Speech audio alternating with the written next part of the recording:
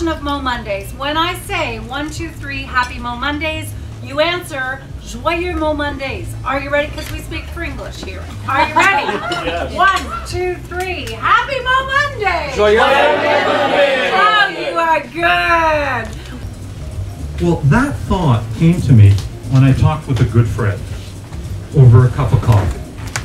And she basically had muscular dystrophy, or she has muscular dystrophy, and she couldn't walk for the first 23 years of her life. And I said, "You're walking now."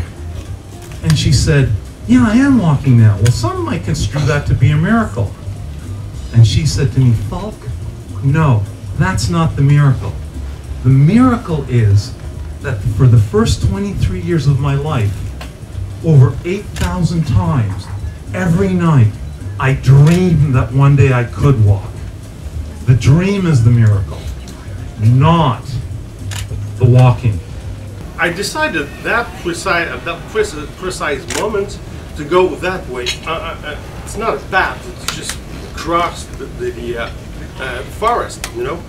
And I was walking. I stood up somewhere. I arrived at a cliff, and then I stood up there.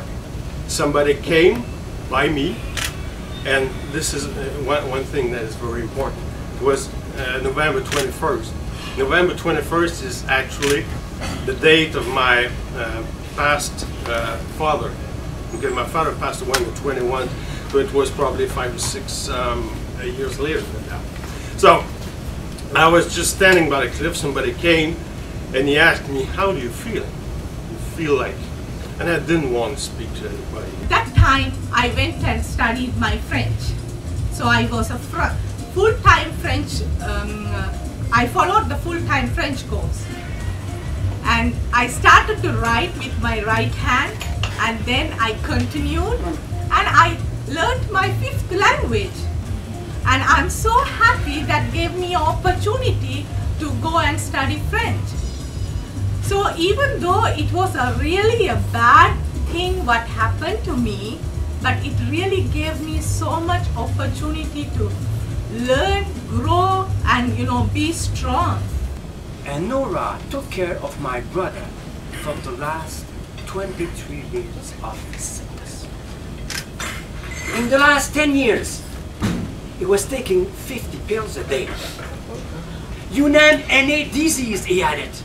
But still, he was still a very jolly, good fellow, good temper, good humor.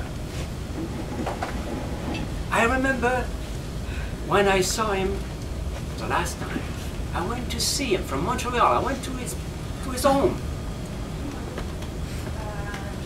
He was still lying in bed in the afternoon because it was too much in pain to get up. And we had a very intimate chat. He told me how much he loved Nora and his kids. He told me how much he loved his brothers and sisters. He told me that he thought he had become a harsh burden for his wife Nora. And he had made his final arrangement. I looked at him and I said, "Oh man, I love you. I want to see you back in 2 months. I want to see you back in 2 months. I'm coming from Montreal for you." What I wanted more than anything was to be funny. I wanted to be the funny guy. So I would try to tell jokes. I would try to tell jokes in the real sense of the word.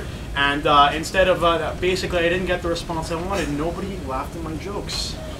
They laughed at me. And so I was basically thoroughly put down between my friends and my teachers, and I ended up going from being an awkward introvert to being an insecure loner with about 0 self-esteem. I honestly think that what defines us is hearing other people's stories that resonate within us, that help us figure out who we are, right? So please, don't hide your light.